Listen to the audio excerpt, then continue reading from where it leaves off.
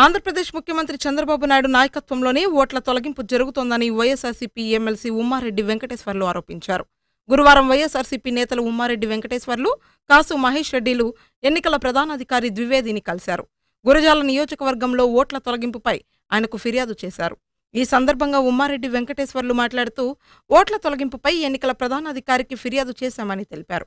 గురజాలలో 9,500 ఓట్లు తొలగించారని తెలిపారు. గురజాలలో కొంతమంది పోలీసులు టీడీపీ ఎమ్మెల్యే ఎరపతనేని శ్రీనివాస్ చెప్పుచేతల్లో ఉన్నారని వైఎస్ఆర్సీపీ నేత గురజాల ఇన్ఛార్జ్ కాసు మహేష్ రెడ్డి అన్నారు.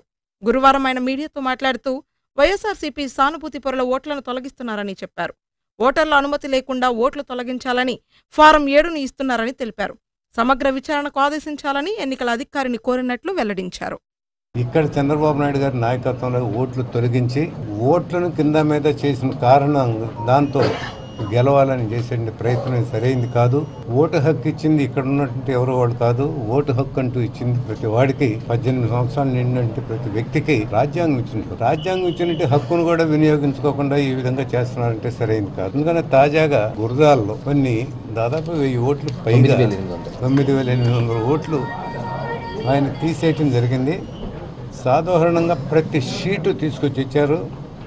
మా మహేష్ రెడ్డి అక్కడ మాకు నియోజకవర్గ ఇన్ఛార్జి ఆయన ఎక్స్ప్లెయిన్ చేస్తాడు. ఫామ్ 6లు ఫామ్ 7లు చేర్పులు తొలగింపులు ఎలక్షన్ కమిషన్ వారు జనవరిలో ఓటర్ లిస్టు ప్రచురించడం జరిగింది.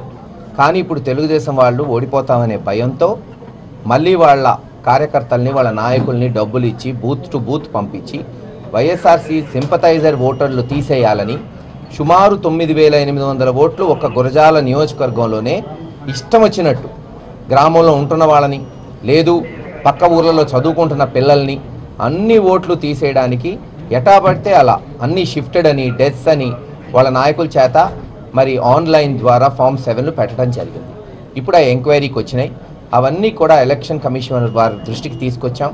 వాళ్ళు ఇప్పుడే చెప్పారు తప్పకుండా ఒక్క నిజమైన ఓటు కూడా తొలగించడం జరగదు. దీని మీద సమగ్ర విచారణకు ఆదేశిస్తాం. అంతేకాదు ఎవరైతే ఇలా అల్లరి మూకలు ఇష్టం వచ్చినట్లు ఓటు తొలగింపుకు పెడుతున్నారో వాళ్ళ మీద అవసరమైతే ఎఫ్ఐఆర్స్ కూడా పోలీస్ కేసులు కూడా రిజిస్టర్ చేసేటట్టు ఆదేశాలు ఇస్తామని చెప్పడం జరిగింది.